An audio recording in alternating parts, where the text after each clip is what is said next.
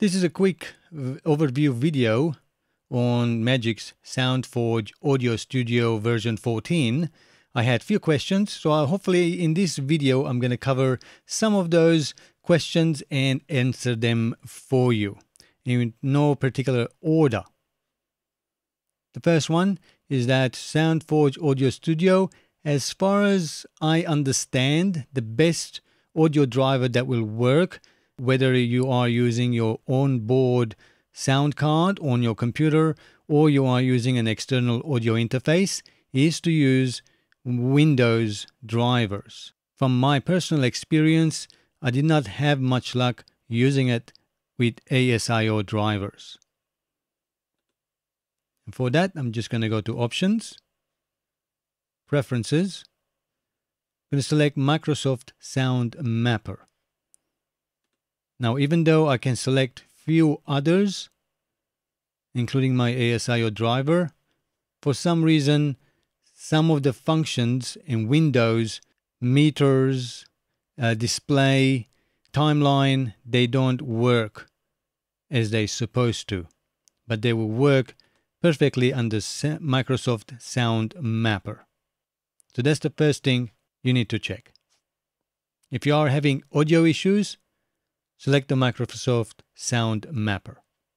I know this will give you quite a bit of latency if you are using SoundForge Audio Studio 14 for recording purposes. You can try to reduce that. Maybe down to 20 seconds, thereabouts.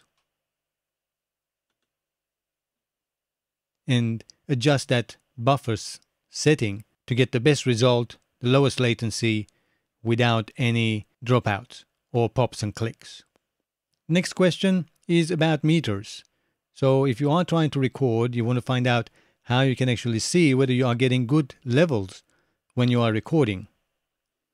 Just going to close that instant action. The easiest way is to go into View, Window Layouts, and select Stereo Recording.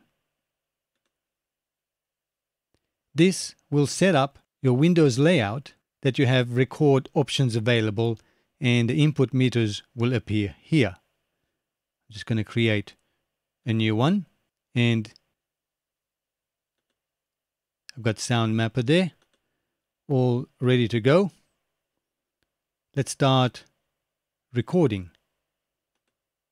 And here we can actually see the timeline as I record, as well as the level meters telling me I'm just nearly on the orange. So that's the volume level. I can turn my volume down and you can see everything gets lower as well. And for me, this is a good level. You don't want to get too loud because it can actually clip. And it's already telling you what's the peak value here is. Give yourself plenty headroom with the peak. Just going to click there to reset. Click there to reset, and I'm around minus 9, minus 8. And once we finish recording, I'm going to press stop. And now I can press play. And here at the bottom, I've got my loudness meter as well. So loudness range integrated is what you need to look for. So as I start playing,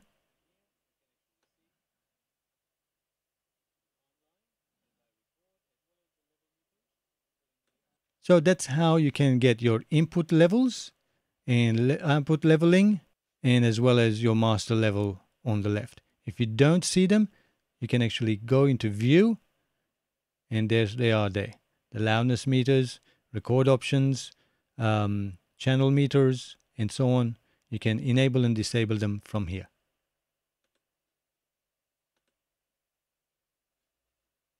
I hope that answers the two of the questions which was on my videos on SoundForge Audio Studio version 14, 64-bit edition, running on Windows 10 operating system. If you have any further questions regarding MAGIX SoundForge Audio Studio version 14, feel free to comment below and I'll do a follow-up video and try to answer your questions.